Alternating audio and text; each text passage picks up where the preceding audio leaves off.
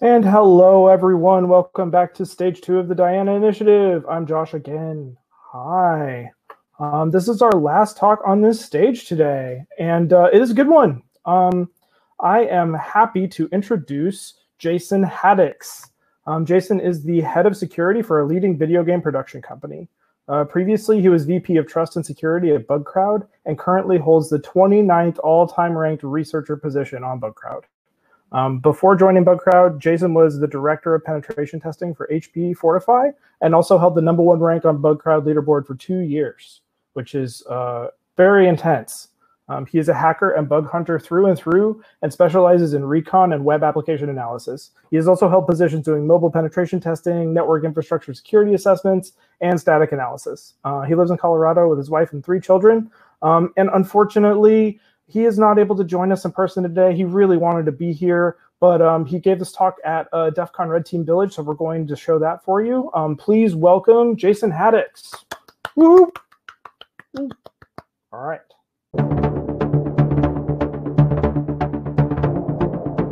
Awesome. Hey, everyone. My name is Jason, and thanks for joining us this morning.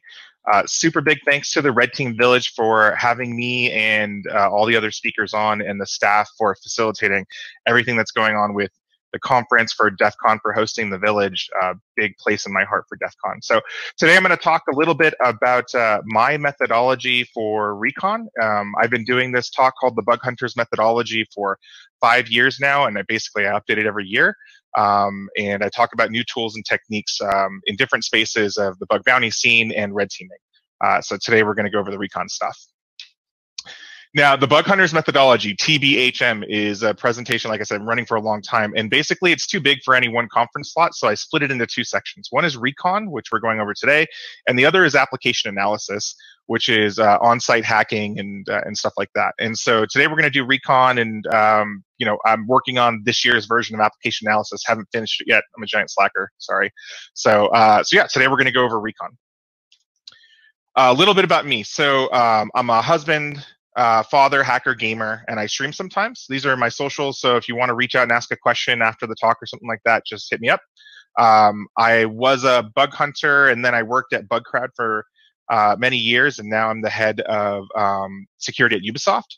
And so I lead the security team there. Awesome team, great people. And I'm also a gamer at heart, so I play some video games. These are my kids, Arcadia and Avalon in the top picture. I took them to DEF CON for the first year. Last year did DEF CON Kids or Roots. It was amazing. They had a great time. And then that's my son Arlen, him and I being pirates in the bottom right-hand corner. So it's a little bit about me. I've been doing pen testing for about, a long time. I'm old, and yeah, so I have a lot of related experience to this talk. So the first thing I want to talk about is today we're gonna go over recon methodology, and we do recon in red teaming engagements, and we do recon in bug bounties primarily, and you can do it in some wide scope pen tests as well. And one of the first things I talk about is when you're doing an assessment, some sort of assessment, whether it's one of those 3, you have to have a way that jives with you to record your work. Otherwise, you're just throwing darts and forgetting what you're doing. And this is counterproductive to basically keeping organized. So the first thing that I talk about here is how I keep notes, and I use a tool called Xmind, which is a mind mapping tool. And basically, I create nodes and I create methodologies as checklists inside these nodes, and I track all my domains and which ones I've worked on by color codes. And so this is something I do. I've seen other people do a lot of project tracking for assessments in just Notepad or Vim, or there's some specialized pen test tools. If you're really fancy and you have a subscription, you can probably do it in something fancy like Dratis or something like that. So so there's a lot of tools, but it's just really important to track your work when you're doing recon. Recon is the art of finding as many assets as possible related to a target, and it can get pretty data heavy and dense as you do it. So having a way that works for you to track your data is the first thing that's going to guide you to success. So this is an example of how I track my data when I'm on a target, right? So Tesla Motors has an open scope or pretty open scope bounty on BugCrowd, and this is how I would start off my project with Tesla, right? So in the middle, I have a node in this mind mapping program I use called Xmind, And then on the left-hand side, I have their autonomous system numbers, their ASNs. I have any acquisitions they've made. I have some other notes, LinkedIn discovery, and a link to their reverse who is information. And on the right-hand side, I'm starting to build out their root domains, or their seeds. Roots or seeds are terms, for things like something.com or teslamotors.com or tesla.com or Solar City, right? And so I've started to build out their seeds on the right-hand side. So you can see Tesla Motors, Tesla, Solar City, et cetera, et cetera. And as I do this, I'm going to start collecting a lot of data. As I do recon on Tesla, I'm going to collect a lot of data. So that turns into this, which on the left-hand side, you can see for Tesla.com, that seed, I've enumerated all their subdomains and all of the live links, right? So these are all the live links for Tesla.com for their subdomains. So things like, pages.tesla.com, shop.tesla.com, et cetera, et cetera.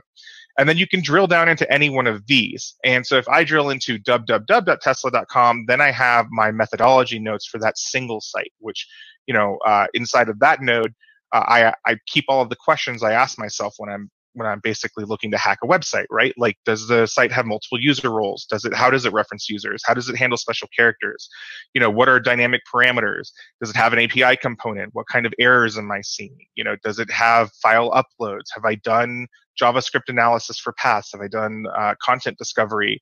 All these questions that you're normally going to, kind of keep in your methodology. I apply these all to each one of these subnodes. And then I color code my work based on where I am, right? And this is one of the most important things, I think, is that everything that is not filled in hasn't been worked on yet. So most of this hasn't been worked on yet, but everything in orange means I'm currently working on something, and everything in green, which is there's nothing green on here, I've already done. And so just the way I can do this, and then I can add check marks and other stuff in Xmind to these mind maps, helps me track where I am, so I can easily put down a project and pick it back up if I want. Okay, so today's mission, we're going to talk about wide recon. This is the art of finding as many assets related to a target as possible. So you're a red teamer, or you're a bug bounty hunter, and you have a scope of X company. And one of the things you need to do is identify all the websites that they own, because the more websites you identify, or the more infrastructure you identify, the better your chance is of getting in or finding a bounty, right? And this is a core component in both of those skill sets. And I break down what we call recon into a couple of domains. So finding first the in-scope domains via the program or your project brief. You're finding acquisitions for the company or the target, doing ASN enumeration, doing reverse who is, doing a whole bunch of subdomain enumeration, and then doing port analysis. And then we're going to go into some related topics like some vulnerability scanning and some automation information related to recon, because you'll probably do it in this phase of your workflow. Okay, so you've decided you're going to do an assessment, or you've been handed a red team assessment, or you've been handed a bug bounty that's wide scope, right? That's where we are right now. So the first thing we need to do is parse the program page. So I'm going to use a bounty here, a couple bounties to illustrate, where you would start, right? So here is the brief page for the aforementioned Tesla for Bugcraft, right? So in their brief, they have star.tesla.com, star.tesla.cn, Tesla Motors, and Tesla Services. And then they also have this catch-all sentence here that says any host verified or owned by Tesla Motors that you can find, is also included in scope. So this is what we consider a wide scope bug bounty. There's lots of stuff that you can do with this. So for your first 4 seed domains are already listed here: Tesla.services, TeslaMotors.com, TeslaCN, and Tesla.com. So we're going to focus on these 4 and add them to our list. And then anything else we can find that is Tesla's is also fair game. So that's great.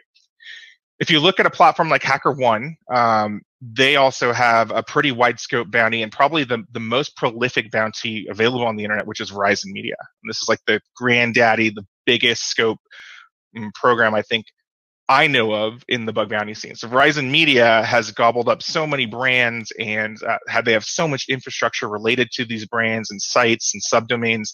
It's giant. And so like a lot of hackers make their whole career hacking on Verizon Media, which is awesome. And they're a great team, and they support the bug bounty community. They also have this catch-all kind of phrase in their scope that says if you found a vulnerability that affects an asset belonging to them, but it's not in scope, report it to the program. And so it's a really advanced team to work with.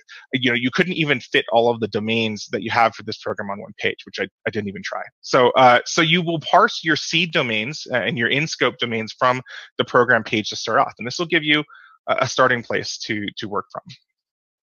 The next thing that I do when I'm scoping out a company is I want to find all their acquisitions. And this is there's a couple reasons I want to do this.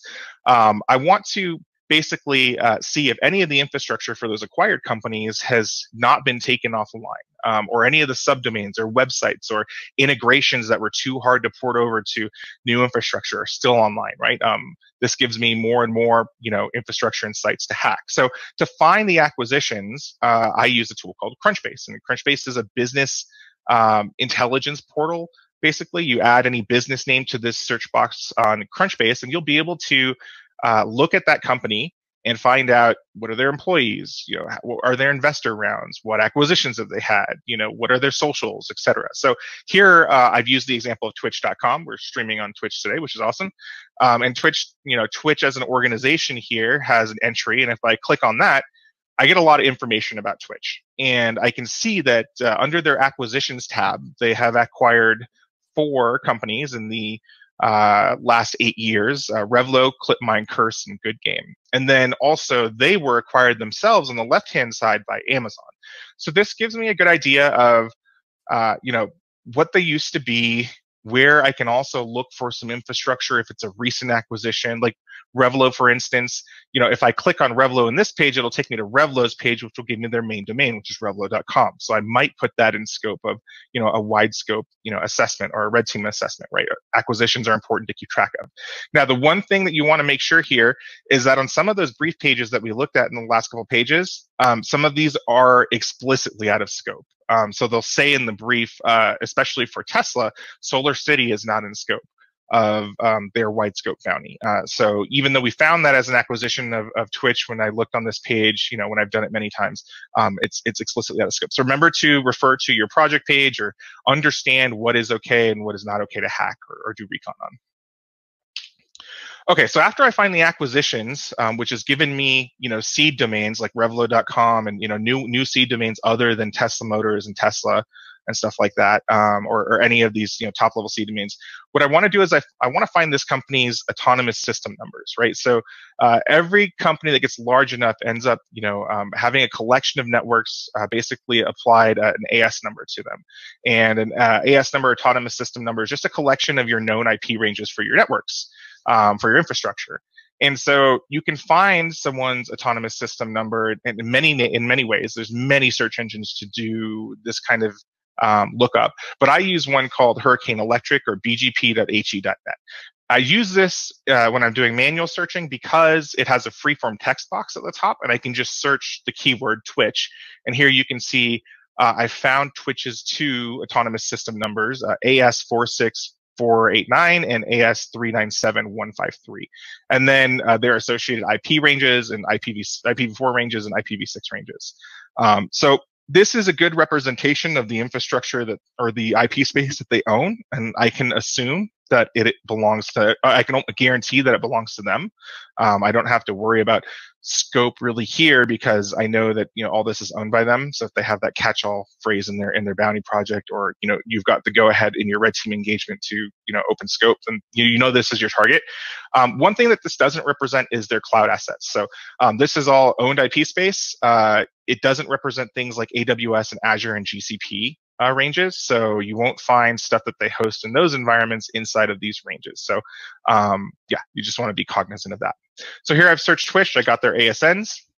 With every tool or method here in my methodology, I like to give you a manual way to do it because context is important and getting used to the idea is important. Then I like to give you an automated way to do it in case you're going to script up your own recon framework, which is all the fad these days, and I have one of my own and everything. So there are 2 tools you can use to parse ASNs and IP ranges from companies that exist on the command line, right? If you're going to script this stuff up yourself.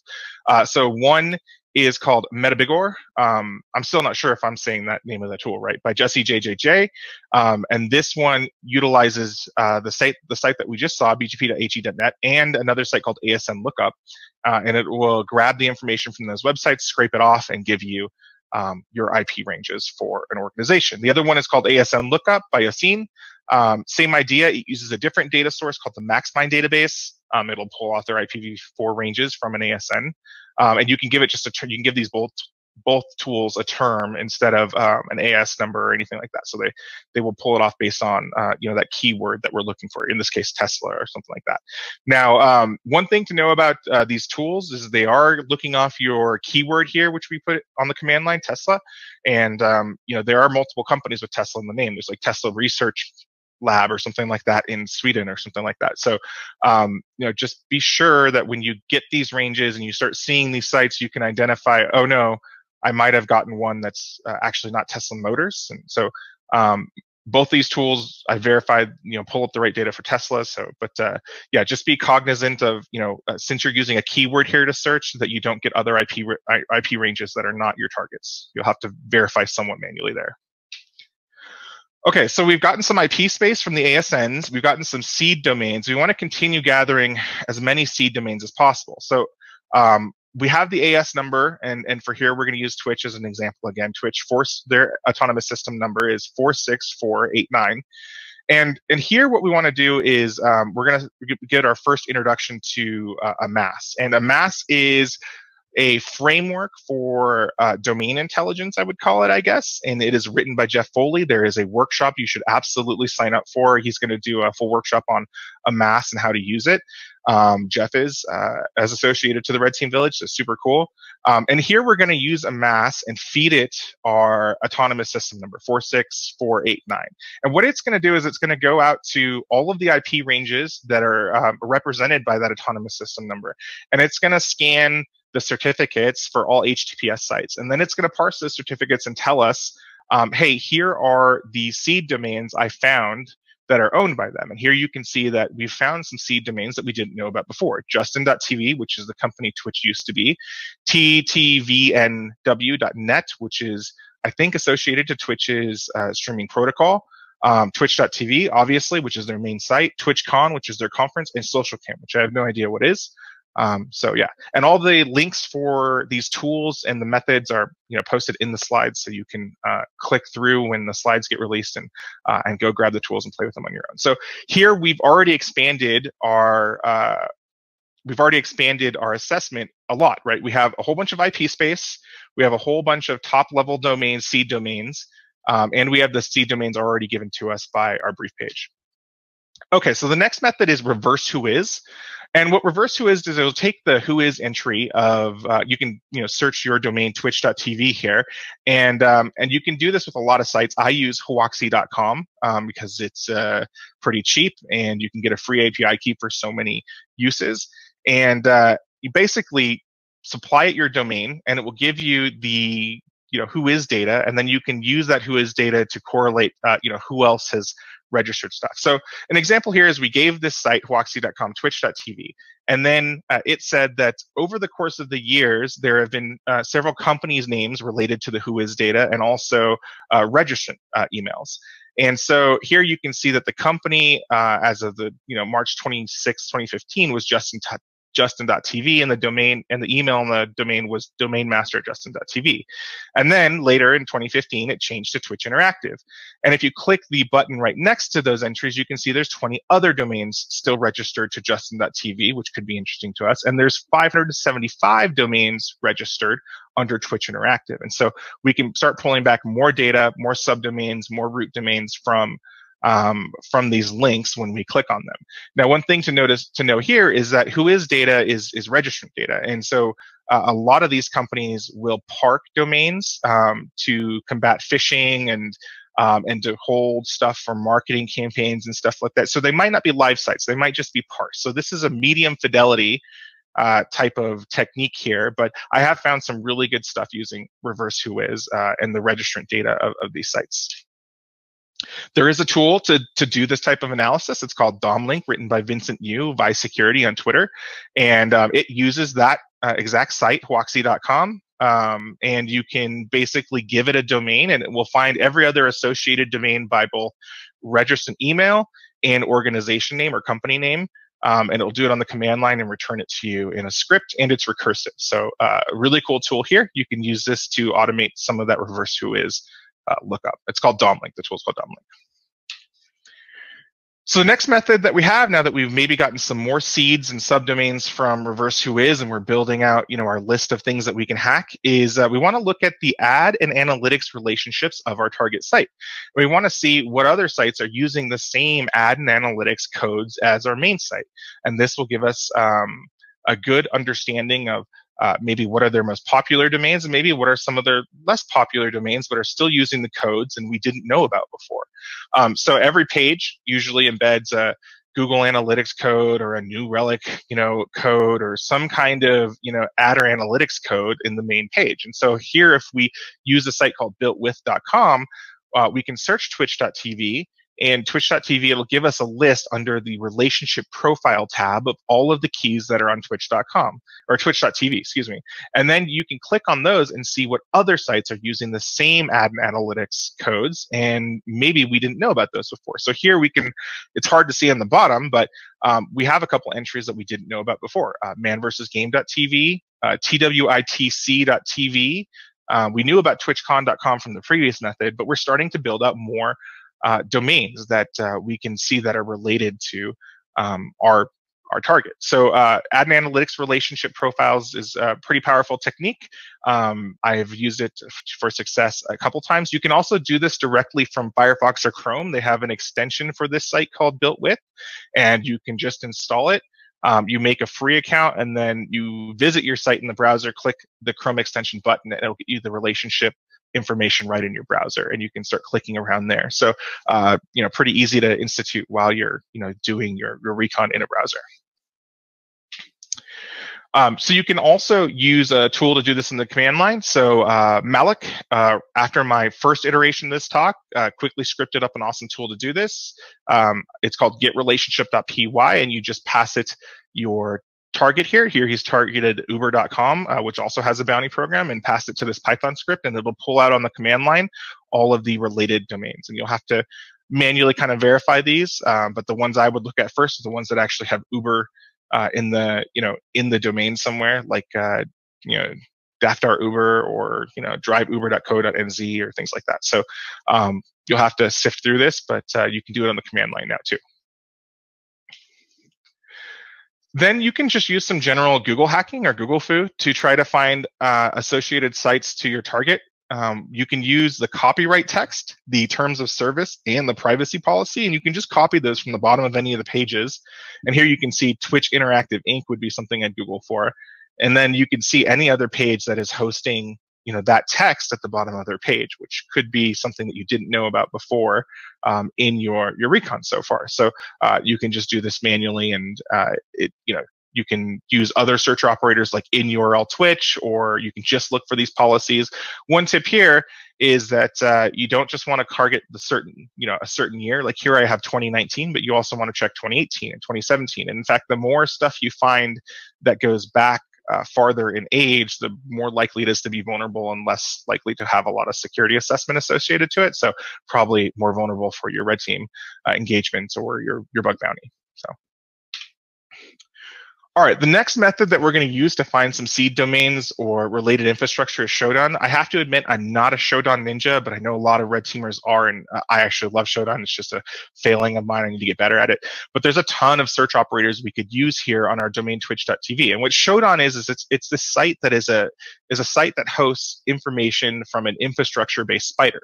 And a spider goes to every site on the internet and basically captures its HTTP responses, its technology stack, its certificate data, and cross-links it so you can click on any of these pieces of information and find out other things it's seeing related, and what organizations it's related to, and what common tech that they're using, what web servers, what JavaScript framers. You could do anything. So Shodan's a really powerful tool, and you can query our domain here and try to find try to find related infrastructure. For instance, in one of the entries, when I just didn't even use a great operator here, I just searched my domain, twitch.tv, I ended up seeing in the SSL certificate data of this search, there was twitch.amazon.eu. And now I need to ask myself a question like, is that in scope, right? Like that's not verbatim a Twitch domain, but in a red team assessment, if that's related to Twitch infrastructure, well, maybe it's a target that I can go after. So Shodan can give you a lot of good information. Okay, so we found seed domains, stuff to start with. Now what we're going to do is we're going to try to find subdomains for those seed domains. And so these are things like www, www is a subdomain, but also admin.tesla.com or forums.tesla.com or something like that, or forums.twitch.tv or whatever. We're going to try to find subdomains. And so this idea of starting with seeds and then moving to subs really is going to multiply. The more seeds you find, the more subdomain enumeration you can do, the more subdomains you find, or the more is related to how many sites you find. The more sites you find, the more successful you'll be inside of your red team engagement or bug bounty program. So for subdomain enumeration, I use 3-ish different methods to get subdomain information. One is linked in JavaScript discovery. Another one is subdomain scraping techniques, and then subdomain brute force. And then there's some auxiliary stuff I use as well. So we're going to run into those right now. And this is the bulk of what a lot of tools are doing right now. And so you'll see a lot of favorites in these slides. So the first area we're going to use to find subdomain data is, or the first technique is linked discovery and JavaScript discovery. So linked discovery, what is it? It's basically using a web spider to visit a site like twitch.tv, land on it, and spider all the HTML links, right? Pretty simple, right? And any of those that come back with a subdomain, we just add to our list of in-scope targets, right? And so this is pretty self-explanatory. It happens naturally when you're using tools like Burp Suite and you're spidering a site, but I'm going to walk you through how I do it. I'm going to use Burp 1.7 because I like the UI better, but it works as well with the crawler or the scanner in Burp 2.0. So, use whatever you want, and then I'm going to give you some other methods to do it. So the first thing we do is we load up Burp Suite, which is on the right here. It's side by side to our site, and we just visit our site through Burp Suite the proxy. And Burp Suite the proxy will capture all this data. We've only visited one page. If you visit twitch.tv ever, you see that it has cross-linked and it does request a lot of stuff because it's a streaming media site, and so there's a lot of stuff going in the background when you go to twitch.tv. So you can see all that data on the right-hand side. This is everything that's either been linked on this page, or it's actually been requested. Actually been requested is the stuff in black, seen is the stuff that's in gray. And so what you do is you visit your page, and then you have to set up a rule, some type of rule, and you can do this by going into the Target tab and the Scope tab. And then you click this box that says Use Advanced Scope Control.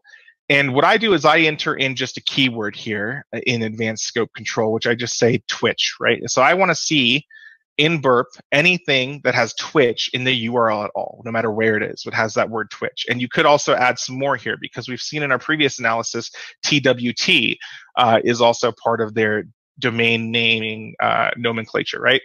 And so you can add a couple of these scope rules, and then you go back to your site map and you click on the ribbon bar up at top, or the filter bar, and then you say show only in-scope items. So now this will just show in our sitemap all the twitch.tv links, right? So we already have a good list of subdomains here, right? Sentinel.twitchservice.net, api.twitch.tv. So we have a lot of stuff with Twitch in the name here. We know that most of this is probably related to Twitch. This gives us exponential areas to hack, right? And this is pretty good. But if we select all these and then we spider them with Burp using Burp Spider, it will then go to all of them and find their links and find subdomains references in their pages. And we can do this recursively until there's nothing left to find.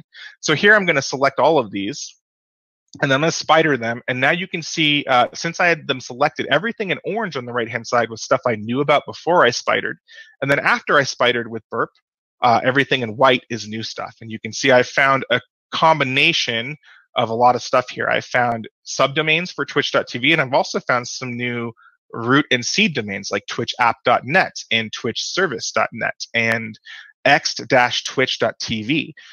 So this is a hybrid technique. It can find you new seed domains or roots and subdomains. And so now I have all of this domain data. I can now select all of these and spider them again and spider those pages for links. And eventually you can do this until you get kind of spider fatigue. And eventually you'll have a large sitemap build up of targets, which is awesome.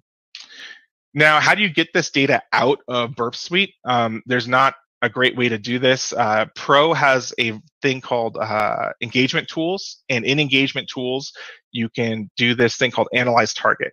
And in analyze target, you can create an HTML report of all the targets in your site tree that are selected. So that's what I do. I select everything in the site tree.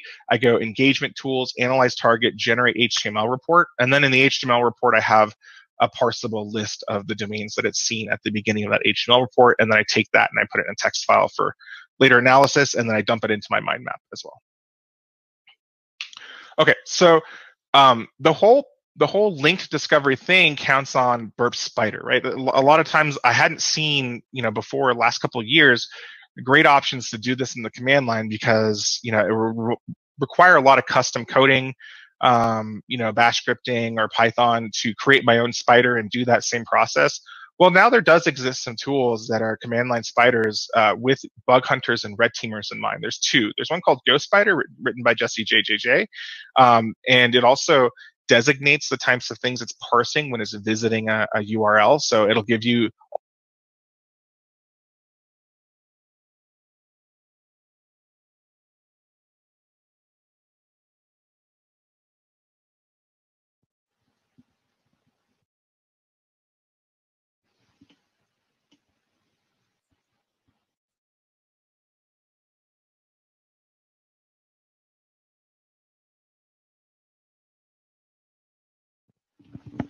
okay, hopefully you guys can hear me. Headphone problems, gonna plug it in. I can hear you. Okay, great. I was getting beeping in my ear, so maybe it's just running batteries. My bad. Okay, so you have two spiders here that you can use in the command line: Ghost Spider and Hack Crawler by HackLuke. And both these are awesome. They both have some functionality that will parse out the types of things you're getting, like JavaScript files, subdomains, URL endpoints. Some of them will give you, I think, parameter names and stuff like that. So you could institute the whole process of link discovery by scripting up Ghost Spider or Hack Crawler if you wanted. I still use Burp, but these are invaluable tools to have at your disposal, just like a crawler that can do some analysis. So keep them bookmarked for when you might need them. Okay, so the next place we're going to get subdomain information is by analyzing some JavaScript. And one of the tools I like here, just because it has this kind of little added benefit that I think that I haven't seen many places before, but maybe some other tools are starting to implement it now, is a tool called Subdomainizer by Neeraj Edwards. And what it'll do is it'll take a JavaScript file. You have to point it to a JavaScript file, and it will parse out all the cloud services, the subdomains, and it'll do this little extra thing where it uses the Shannon entropy formula or algorithm to identify things that look like API keys hard-coded in JavaScript, which is already kind of a vulnerability if you find a private API key or credential hard-coded in JavaScript, which I know sounds crazy to a lot of people. Like you would just find a hard-coded private API key, but this happens all the time. Like all the time it happens. And so this is what I like to call like a forward-thinking type of thing, is using like an algorithm like this to identify keys. Sometimes it's a little noisy, but a lot of times it finds you good stuff. So so I like this tool to point at all the JavaScript files I found already, on some of these sites. If you're just looking for subdomain information, there's another tool called Subscraper by Cillian Collins, which has recursion built into it, which can do this method as well, but it doesn't do the API key part. So point this at JavaScript files you find on your site, and you can get back a whole bunch of subdomains and cloud services that the site might use or the target might use. All right, so that's link discovery and JavaScript analysis for subdomains. Now we're going to get into the big meat of what like a lot of people do, is subdomain scraping. Now the idea of subdomain scraping is going out to these websites on the internet that have search boxes, basically. So There's all these projects on the internet, search engines, security websites, certificate like projects and stuff like that. They all do different stuff, right? So Census or like RobText gives you infrastructure information. The Wayback Machine, houses information about domains and their responses, years past, and everyone's probably used the Wayback Machine. The certificate sources down here, some of them are certificate projects to provide certificate transparency. Search engines, obviously, what search engines are. And then there's a whole bunch of security sites that do different things, like give you a rating on how malicious a URL or a site might be, right? The common thing that these all have is either have an API or a search box where you can put in a domain, and they will search that domain and they will tell you anything they've seen related to that domain. And if you put in a domain like Tesla.com, the information that comes back is parsable, and you could possibly find out that they know about some subdomains of Tesla.com that we don't know about. So this is a process of subdomain scraping. We're going to go to all of these sources, and ask them, hey, what do you know about Tesla.com or Twitch.tv? Do you know of any subdomains that maybe I don't know of? Okay, cool. Let's do that. Now, there are many more sources that are on this page, right? These are only a subset, and new sources to parse are coming out as fast as new websites are coming out. So the tools have to keep up, adding new novel sources to find subdomain data or URL data, as they mature. Now, this is the example of using a search engine like Google to do it, right? So here, what we're doing is we're searching with the search operator site.twitch.tv, and we're saying, I already know about www.twitch.tv, so we're saying minus www.twitch.tv, and we already know about watch.twitch.tv, so minus watch.twitch.tv, and minus dev.twitch.tv, because we already know about that.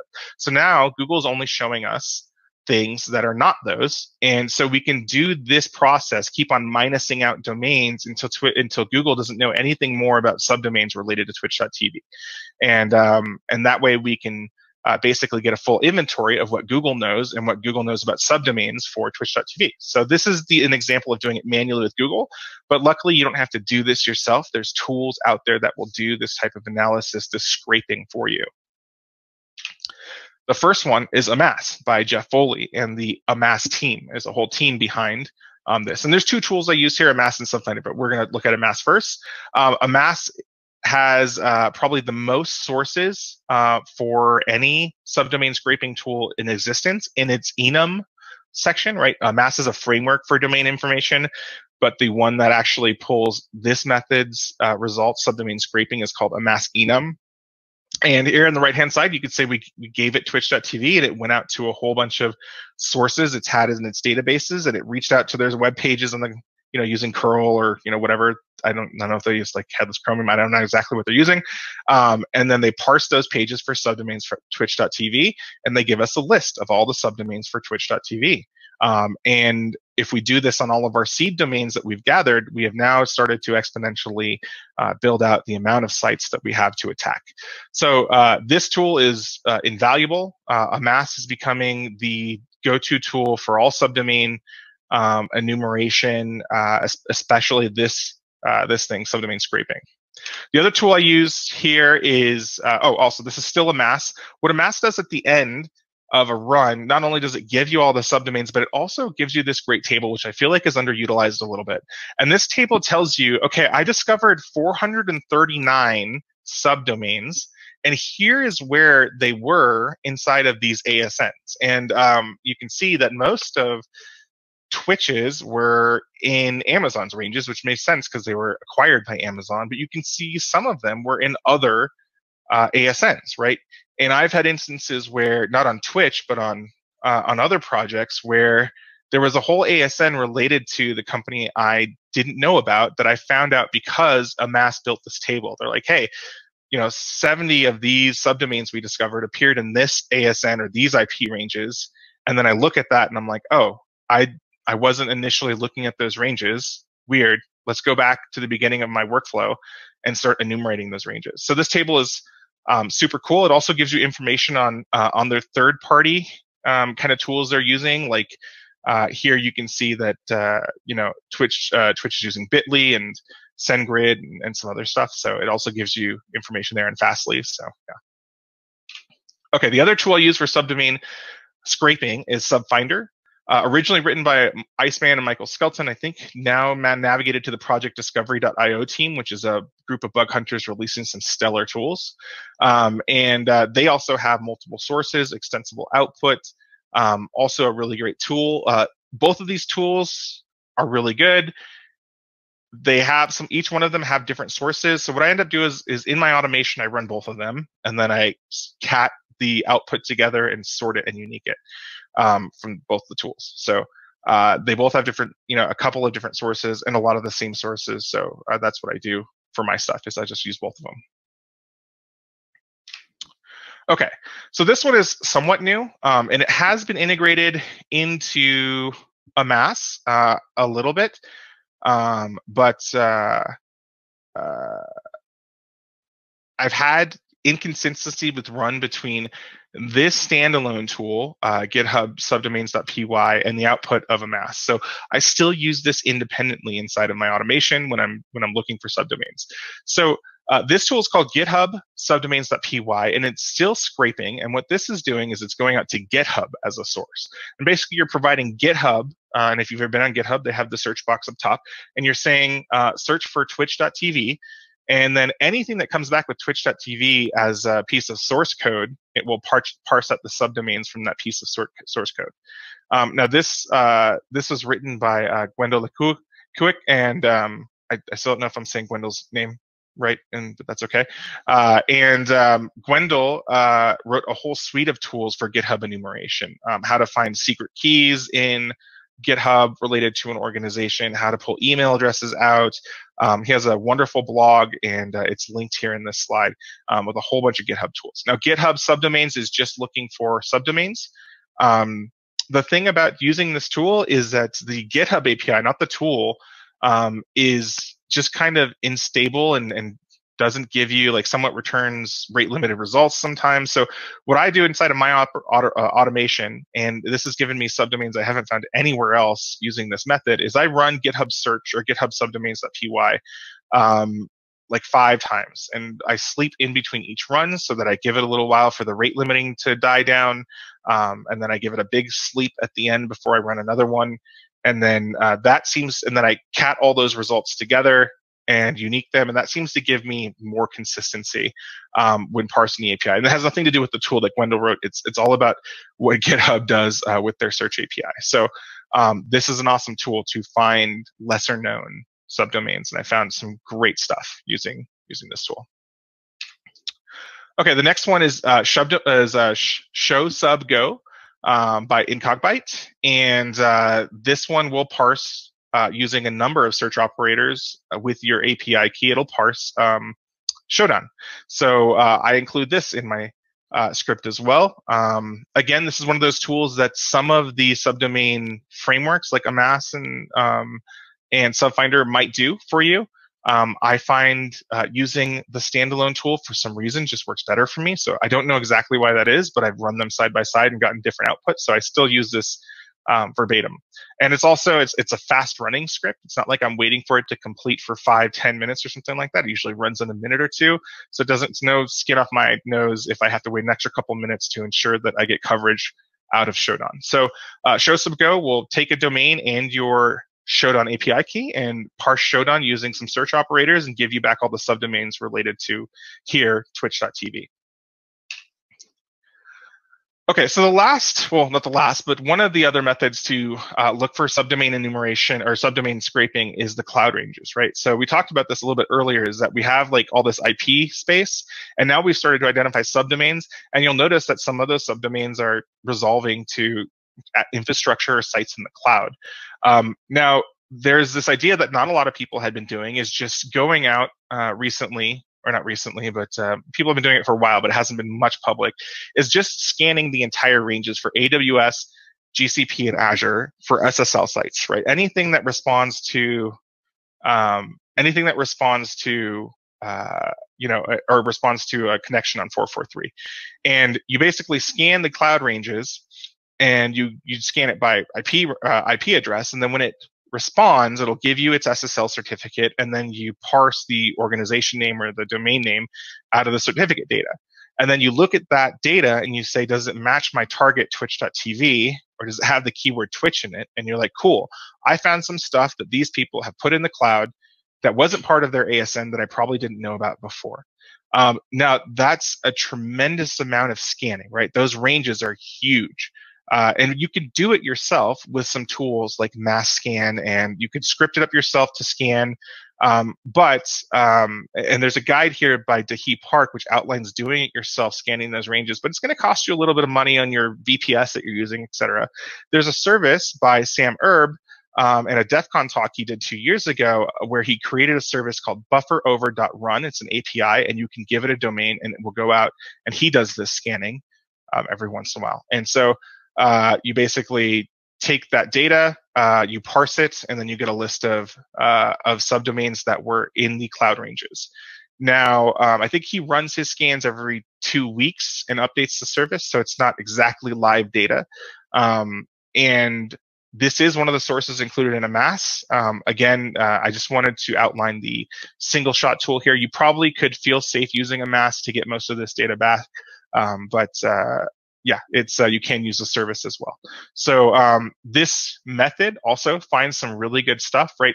A lot of people are putting shadow IT infrastructure and registering websites on a credit card, or just not paying attention or thinking that anybody will find their cloud infrastructure because they've never published those domains anywhere other than internally.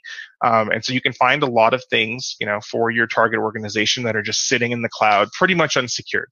In fact, it's been a big part of my research lately is scanning the cloud ranges and just finding wickedly undersecured stuff because people just don't think you'll ever find it. So this is a good method. All right, so we've scraped a lot of stuff to find subdomains. Now we want to brute force for subdomains. This is just a tried and true method that I'm sure every red teamer or pen tester has done before, usually with a tool like thier or one of the other tools like that in the past 10 years. You just try to give a word out of a dictionary and add it before your company.com and see if it resolves, right? It's pretty simple method. Now, iteration in this field has come along in the last 4 years, where a lot of the tools that we were using to do this were great, but they were using one DNS resolver, one DNS server to resolve.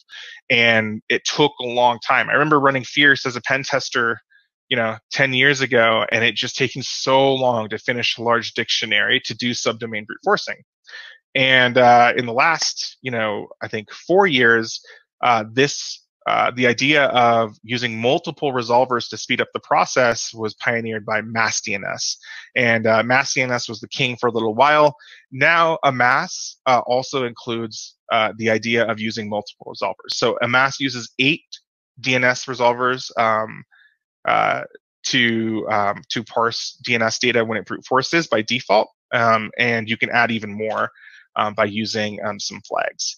So here we're just running Amass over, Twitch again, and we're doing brute forcing this time with the -brute option, and then we're adding the source so we can see where some of these came from with the scraping part, and then you can specify the number of resolvers with -rf. So RF means resolver file, I think, and if you basically give it a list of DNS resolvers or DNS servers that you trust, it will use more than one to do your brute forcing. So this speeds up your brute forcing significantly. I've also heard that another alternative to using Amass for this is ASDNS brute. I haven't used it yet, but I've heard it's also wicked fast and has multiple resolvers. So if you wanted an alternative. Shuffle DNS by the project discovery team also does this. I think it's a wrapper around Mass DNS. It is a wrapper around Mass DNS. And if you prefer to break out that type of brute force from Amass for whatever reason, whether it's stability or Amass, is taking too long for you. I haven't benchmarked the tools side by side, but a lot of people like Shuffle DNS as well to do subdomain brute forcing. So a subdomain brute force tool is only as good as the dictionary or word list you give it, right? Because it's just trying to resolve a whole bunch of words in front of your target, right? Twitch.tv. And so in this mind, there's 2 kind of ways that you can approach what word lists you feed to these tools. One is a tailored word list, where you can build one based off of words that appear, brand names that appear, word. You can build like a contextual-based word list to your target, which Tom Nom Nom, who's a prolific bug hunter, awesome human, have a lot of respect for this guy and the tools he makes and the contributions he makes to the community. He did a talk at NahamCon, which is a conference a little while ago now, a couple months ago, where he did a whole talk on word lists and how to generate contextual word lists for your target. So I suggest going to watch that if you want to make some tailored word lists. It's called Who, What, When, Where word list. And then you can also use a massive word list. And so over the years, we've had many, many tools that do DNS brute forcing. I went out and I took the word list for all of them and put them into one, and it's called all.txt. It's linked in this presentation. People use it. It's on my GitHub. And it basically sort and uniques all of the DNS names that we've seen forever. Now, it has a lot of crap in it. It's true. It's a lot of lines. It's like 1 million or 2 million. I can't remember. It's a ton. With using, the multiple resolvers, it actually doesn't take too long to do the brute forcing.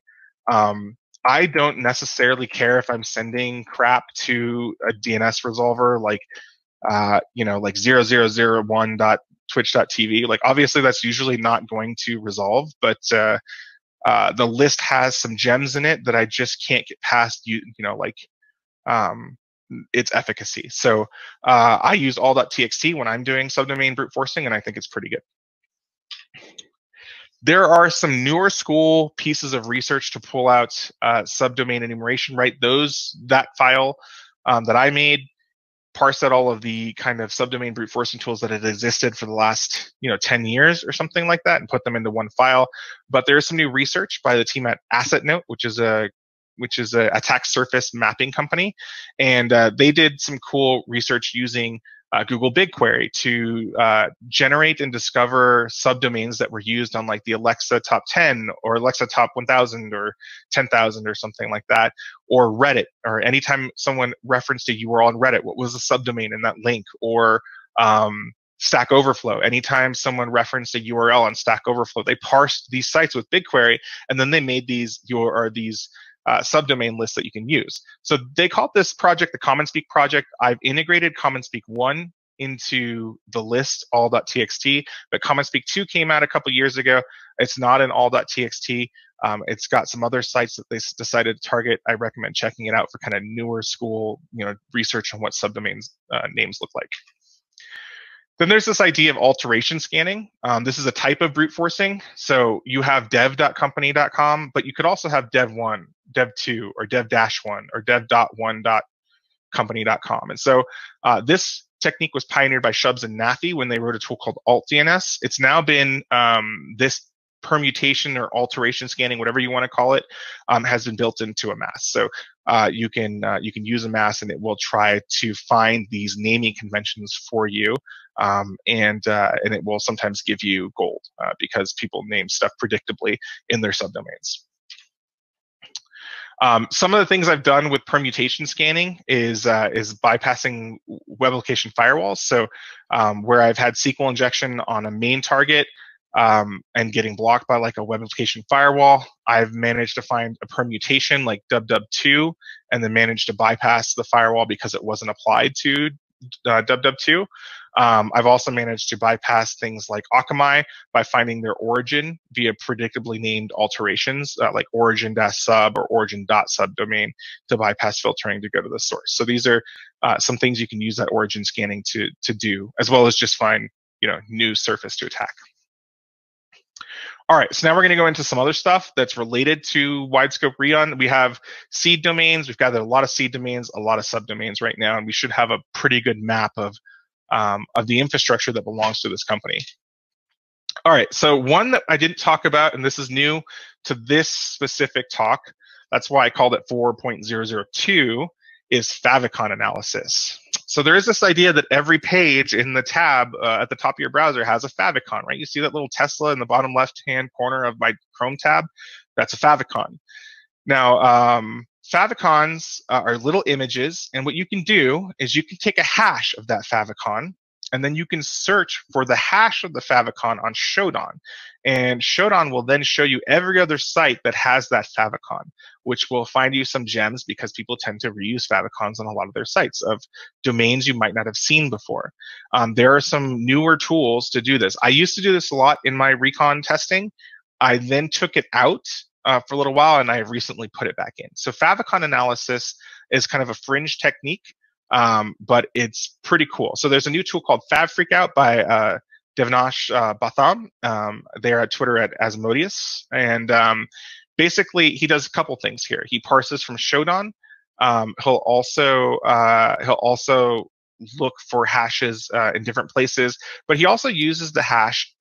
He also has hashes for common infrastructure, like a scanner would, to look for different types of infrastructure. So on the bottom right-hand side, you can see that he has some fingerprints on different types of things, like Spring Boot pages or Big IP pages or Slack instances. They all have common favicons. And so when you scan a list of URLs or a set of domains on port 80 or 443, and you retrieve their favicon and their hash matches one of those hashes, you know, oh shoot, I've stumbled upon a Slack instance for this organization. And you may not have found that doing anything else. You can also do the same thing if you scan the cloud and you correlate one of the previous techniques with this one. Let me find things that have my domain and the certificate data and have these favicon hashes associated to them. So this is a fringe kind of analysis technique to find even more kind of esoteric related sites. Okay, so then we're going to go back to a tried and true method is port scanning, right? We have a lot of domains now. We have a lot of seed domains and subdomains and sites that we can work with. We want to port scan them because they may have services that are not 80 or 443 on these pieces of infrastructure. And so the tried and true hacker education will tell you to use Nmap here, but I use masscan because I believe it's faster. It has a rewritten TCP/IP stack, true multi-threading. It's written in C. Directly calls, a lot of stuff. So masscan, in my experience, has been faster than using Nmap, even with flags like min parallelism, which there was a huge debate on Twitter the other day of which is faster, min parallelism or using masscan, and people are like, whatever. When I run a scanning tool, a port scanning tool across 400,000 hosts, I have always found masscan and its syntax, its advantages to beat out Nmap. So that's just my personal experience. If you really like Nmap to do this, you totally can. And this is strictly for finding ports. It's not to do service scanning, right? Nmap obviously wins in those areas. If you're going to do banner analysis, service scanning, script scanning, like that all hands down. Masscan only does one thing: finds open ports. That's it. So what I do, or also if you want to learn how to use masscan, Daniel Meisler, one of my best friends in the whole world, he wrote a study guide on masscan and all of its syntax. It's one of the best ones I've seen, even better than man page. So go check that out and how to use masscan, and how to set the flags correctly and how to scan. So what I do is I'll take masscan, and then the problem about masscan is it only scans IP addresses. It won't scan a domain name. So you can use a tool called dnmassscan, which will convert your domains that we have, right? We have subdomains and seed domains, and it'll convert them into IP addresses and then scan them with masscan and tell you all the open ports on each IP address. So what I do is I take masscan and I scan that over all of my subdomains, and then I feed that output, because I know it's open, to Nmap to do service scanning. And service scanning will start to give me more information on the services that are open on those boxes. And then what I do is I do a quick default credential spray across everything that has certain services open, which is FTP, SMTP, SSH, Telnet, any type of SQL database, basic authorization, and some other stuff. And so this is a tool that I use to do that. It's called Brute Spray. Brute Spray will take the output of your Nmap scan. So you feed masscan to Nmap. Nmap does the full service scan and outputs an XML file. And then you feed that XML file to Brute Spray to do a quick default credential brute force against all of the services that allow you to do that. And so I've found some good wins doing this, logging straight into SQL databases and SSH, and it just some horrible stuff that people leave unsecured on the internet, so on services. All right. So while I'm doing all of this stuff, right, we're in kind of the other category right now. So while I'm doing all of this analysis, and I have most of this automated in a giant ugly shell script that I use, and we'll talk about recon frameworks in a second. But while I'm doing all this, it takes a little while for these tools to run. You know, the conglomeration of tools and techniques we've already talked about takes anywhere between 5 and 15 minutes, maybe a little bit more if I have a lot of subdomains or it's a big project. It'll take to run all of these tools and give me output. So while I'm doing this, I do a technique called GitHub dorking, and this has found me many, many great things. What you do is you basically just go to GitHub and type in your domain as a search operator, so twitch.tv, right? And you go to GitHub and you type in twitch.tv, and then you just start browsing source code that has reference twitch.tv or tesla.com or whatever, teslamotors.com. And you can find all kinds of sensitive data that former employees or current employees have accidentally put on GitHub. And so I have built a script just to build these search queries for me, these dorks, I call them, and it's right here in a gist. You can grab it. And it looks for things like my domain, twitch.tv, that I'm looking at right now, and password, or npmrc auth, or docker config, or pem private for certificates, or S3 config, or HT password, or credentials, or bash RC profiles, or SSH configs. And so it searches these key terms along with the domain. And if it comes up that someone has accidentally put this on GitHub, it's usually automatically a finding, and it'll help me get into other systems. Let me give you an example here of something that happened in the real world.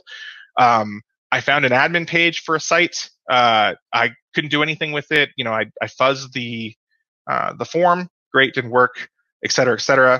Then I found some dude who had basically posted a password, not for that specific site, but it was related to my domain on GitHub for some other system. That system was internal, so I couldn't access it. But then I tried to use that password and username on this admin portal I had found that I had no luck before. Bam, got in, stole credit cards, millions of records of data. It was game over at that point. So, so this can help. There's a whole awesome talk here called GitHub Recon and Sensitive Data Exposure on Bugcrowd University by the gentleman. It's probably the best primer on doing this type of dorking to find sensitive stuff on GitHub that I've ever seen. I highly recommend you check that out. And then Gwendol also wrote a GitHub search tool that allows you to do this in the command line and not in the browser, which is okay. So now you have a bunch of subdomains, and I think I'm running close to time, so I'm going to try to hurry it up here. You have a bunch of subdomains here, and now we want to prioritize which ones we test, right? So what you can do is feed all of your subdomains to a tool that does screenshotting. And there are several tools that do this. Currently, I use Eyewitness. I was using Aquatone. I go back and forth. But there's 4 tools here: Aquatone, HTTP Screenshot, Eyewitness, and Witness Me. All are tools that help you take screenshots, and then some do like additional analysis on your domains that you feed it. But more normally, I just use them for screenshotting. Doesn't matter which one you use. Try them out. See which one you like. I like Eyewitness. I feed it a list of domains. It will take those domains, visit them with the headless browser, take a screenshot of the page, and then I will just look at that folder and see, okay, which one of these, looks like I want to prioritize first. Is it, does it look like it redirects to the main site? Well, obviously, I'm not looking for the main site right now. It's some kind of back-end admin portal. Okay, I want to prioritize that. So screenshots can help you prioritize your work. When you're given a large list of subdomains like you have now, you can start to look for some vulnerabilities. One is subdomain takeover. There's a repo called Can I Take Over XYZ by Ed Overflow, and it gives you a list of all of these services and their fingerprints that might indicate that you can take over that subdomain. I'm not going to go crazy into subdomain takeover because short on time, obviously. But you can use a tool to check for subdomain takeovers. The best one right now is Nuclei and Subover, I think, are my 2 favorites right now. Subover was an independent tool, has been since ported over into the Nuclei framework that Project Discovery is making. But go check out Nuclei. It has the most subdomain takeover checks that I've seen for any tool. And I would check that out, and you can run it just across a list of large domains, and it'll tell you, hey, possible subdomain takeover at this address. So this is another wide scope tool that I use in the end part of my recon when I have all these subdomains, and you can find some vulns just straight off of using this. Okay, so we're going to blow through automation real quick. Okay, so when you have some of the tools and you have a long methodology like I have, you end up automating it, right? I write a horrible bash script to do my stuff. It works for me, but it could be better. Some of the tools that I use don't do certain things, like they're not threaded. They don't take certain types of inputs, like list input or glob notation like nmap does, or range notation like nmap does. And sometimes I need to feed a tool with another tool, and so I can't do that. So Michael Skelton, also known as Kadingo, wrote a tool called Interlace, which basically wraps around other tools and lets them do those things. It will thread them. It'll allow you to take different sources of input. It'll allow you to distribute tools. Here is an example of a blog written by Hackluke, which talks about basically threading Nikto, which Nikto doesn't support inherent threading. So you can use Interlace to basically glue together a lot of stuff that your other tools don't do. Any tool written by Tom Nom Nom is awesome in automation, right? HTTP probe, wayback URLs, Meg. Tom Nom Nom has several talks out there talking about his tools and how they work. I use HTTP probe a lot for the glue between me finding subdomains, and you feed it a lot of subdomains that you have found after your initial analysis, and then it tells you which ones have actual live listening web servers associated to them. So that's HTTP probe. Wayback URLs will find you URLs associated to any old URLs associated to any site that you're currently looking at. Meg is like a directory brute forcer, but for many hosts, and I use this to find some stuff too. So all of Tom Nom Nom's tools are just amazing. All right, last part, I promise. Omar, are we okay to finish this last little bit? Absolutely. Go ahead. Okay, cool. Awesome. Okay, so maybe recon is not your thing, right? I definitely run into hackers who are like, this is the most boring part of assessment to me. And then I run into other people who are like, yeah, recon is awesome. It's like my favorite part of the assessment. So it could be that recon is not really your thing. Finding all these sites is not your thing. Hacking the sites is more your thing. And that's cool. There are a lot of new tools out here these days that basically automate all this for you, and they're called recon frameworks. So if you've ever looked at a video game before, like Diablo, right? Every once in a while, like content creators will make these tiers of builds for Diablo or something like that. So I put recon frameworks into a couple of tiers: C tier, B tier, A tier, and S tier. C tier are recon frameworks that are built around scripting up other tools in Bash or Python. They're step-based. They don't really have a workflow. They only have a few techniques, and they're not really super extensible, but they work really well. Let me put out a big disclaimer here. My tools that I use personally on all bug hunts are C-tier tools. And they work for what I want, and they do, and they're great. So there's nothing that's bad to say about a C-tier tool. A B-tier tool, in my mind, and this is all very rough, right? Like, these classifications are not in any way like super serious, but a B tier tool in my mind has some of its own modules it's doing, some of its own sources, maybe has a GUI, maybe has some workflow in it where they're bringing data in from the end of the recon process back to the beginning if they find new stuff. It has more techniques than a C tier. But it still runs that point in time, and it's still working off flat files to track the data for recon. A tier is maybe writing all of their own modules. These tools start to have some GUIs. Some of them, they run iteratively. So they're like cron or something like that. They'll run at a schedule, and they start to manage things via a database so you can compare scans and recon scans over time. And then S tier are kind of the highest level of what's out right now. They write a lot of their own modules. They have a GUI. They run iteratively. They manage all their data via database. They scale across multiple boxes to make the scanning faster. They send alerts back to the user via email and text and Slack and whatever when they find new things. They have some novel techniques that not a lot of other people are doing. So these are how I classify some of the frameworks. I'm going to show some of them to you now, and you can pick one that works for you if you're not into this recon stuff. Warning, I had to put this in here. I don't want to hurt anyone's feelings, right? Like, I am scaling some tools and giving them grades. It's not serious. It's my rough experience, my gut feel. All these tools are wonderful, and I respect the authors of them so darn much. Just putting code out there, it's yeah, I can't say enough about the people that open source their code. And even C tier, like I said, my tool is a C tier tool, so and it works for me. So this is just subjective and based off my own experience. Okay, so some C tier tools that you could look into that are wrapping around a lot of other existing tools. One of the ones called Ultimate Recon here I like.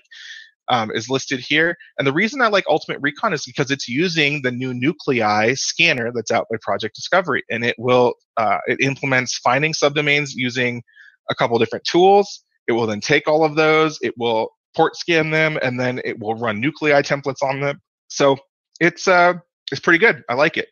All of these different C tier tools they're all choosing their own tools to wrap around that they like. So there's no best one really, but I tend to like Ultimate Recon in this one. There's also there's like other good ones in here too. So check these out. B tier frameworks. This is Lazy Recon by Captain Milo, and here you can see his workflow.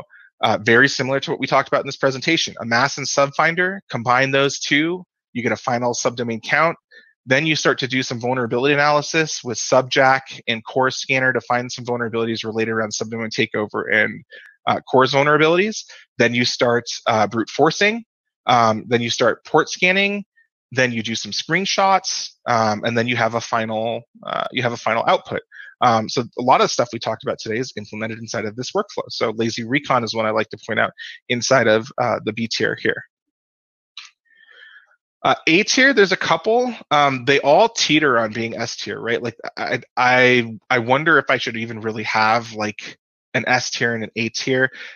Usually the thing that's separating some of these is GUI from the other ones. So the one I have referenced here on this slide is called Find Domain. And Find Domain does pretty much everything. It does subdomain discovery and scraping and brute force and all of that via a mass and subfinder and asset finder and everything. And then it stores it in a database. It does iterative scanning. It'll text you. If it finds new domains from its last scan, it'll email you, which you see in the bottom left-hand corner, which is great. The only thing it lacks is a GUI.